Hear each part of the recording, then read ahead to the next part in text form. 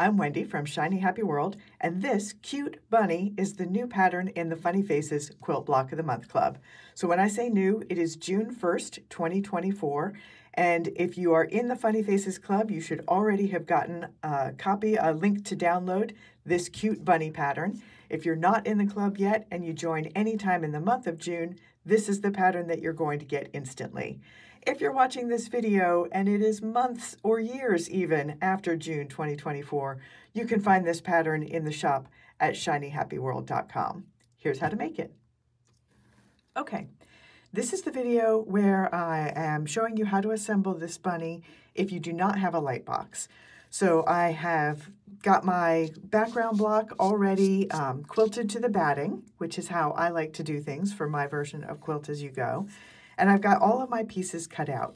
That means I've got them cut out around the solid lines, and I've got all of these dotted lines that are inside each piece. Those are placement guides showing you where the applique is going to go. And I have transferred those over to the paper side, to the fabric side of each piece. So this one is kind of usually I use a white chalk, and you can see that on this darker green. But on this lighter green, it didn't show up as well, so I just used a pencil on that. Hopefully you can see that.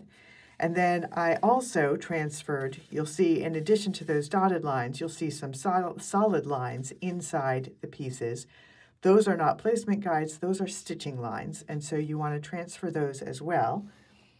And for that, I use just a fine tip Sharpie. It doesn't matter that it's permanent because I'm going to stitch over all of these black lines with black thread, and so you will never see that black marker line again. So let's get started assembling these pieces. So I like to start with the shoulder piece. I am doing this one what I call snapshot style. So I want it to look like I have snapped a photo of this bunny and I have zoomed way in on his face. So he has shoulders and a body. They're just cropped out of the picture. And to get that look, I'm going to line the straight edge up at the bottom of the shoulder piece with the raw edge at the bottom edge of my block. Now, if you do not want to have yours snapshot style, you can do it what I like to call emoji style, and that is just with the head floating in the middle of the block. And if you do that, you just need to leave off the shoulder piece. So I'm going to take the head now. There is a line, one of those placement guides is a line at the top edge of the neck. So as soon as I cover that line, I know I have enough overlap to be able to wash this and have it be an actual quilt that is used. So now I'm going to take one of the ear pieces, and that also has a little line there. I'm going to tuck that behind the head until that line is covered. Now I'm going to do the same thing with the ear on the other side. And it's pretty obvious once you start doing it which ear is which, but if you want to know, there is, all of the pieces are numbered, and there is a placement guide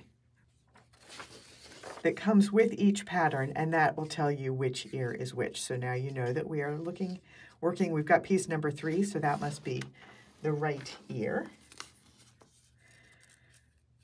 So we're going to just tuck that behind as well, again, just until that marking line is covered. And now I have some inner ears. So piece 5 is the one that goes on this side, the ear that we just tucked. So we're going to now do the same thing. I've got that line that I transferred. I'm just going to tuck it until it covers. And I've also got a line up here, and I just want to make sure that that covers that line as well. So when you're all done, all of your markings should be covered except for your stitching lines, but all of these placement guides should be covered up. So you don't have to worry about erasing them or anything like that. Just make sure that you use a light enough color so that if you have a light fabric going over it, it will not show through. So for these eyes and the nose, I went ahead and just used the black Sharpie. Normally I wouldn't use those for placement guides because it will show through a lot of fabrics, but I knew I was going to applique that with just a solid black nose and eyes, and so I went ahead and used the black. But normally I would use something very light colored, as light as possible, that still shows up on the fabric. So my first choice is always white chalk, and then I will switch to pencil if needed. So there we go. All right, I'm going to very carefully carry this over to my ironing board, press everything in place. I'll do all of my outline stitching, and then I will bring it back and show you this finished bunny and also 3 other bunnies that I made in different colors for a few different projects that I'm working on. So here's the finished bunny block. I did all of the outline stitching in black thread. That's kind of my favorite way to do it. It gives it a little bit of a cartoony look. And I did add a couple of catch lights to the eyes. It just helps to bring them to life. And the pattern has a link to a video showing a few different ways to do that. This is one that I made in colors for a farm quilt that I'm working on. It's all different farm animals, and they all have the animals are all made out of this kind of ginghamish print and then some coordinating prints from the Farmers Market blenders. And the background blocks are also from the Farmers Market collection. So all of the colors are pulled from realistic fruits and vegetables. So they're bright, clear colors, but just a little bit desaturated. But I made bunnies in a few more colors too for a few different quilts that I'm working on. So for this one, I made a white bunny, and it's actually from the oyster blenders, and the background is from the surf blenders. So both of those are from the Sea Breeze collection. So it's all kind of beachy, sun-washed, faded kind of colors. And this is for a collection that I'm putting together of all Arctic animals. So they'll all be colors from the Sea Breeze blenders for the faces, and all of the backgrounds are going to be this kind of muted blue. And I've got another one. So this is another white bunny, but this one uses blenders from the Animal Kingdom collection. So these are all a different shade of white, a little bit brighter white and brighter grays.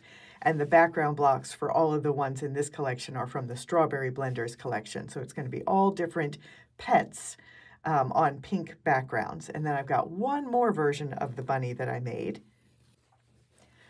So again, this is another one that's in realistic colors. So this is also from the Animal Kingdom's blenders, all the shades of brown. I call them grizzly blenders.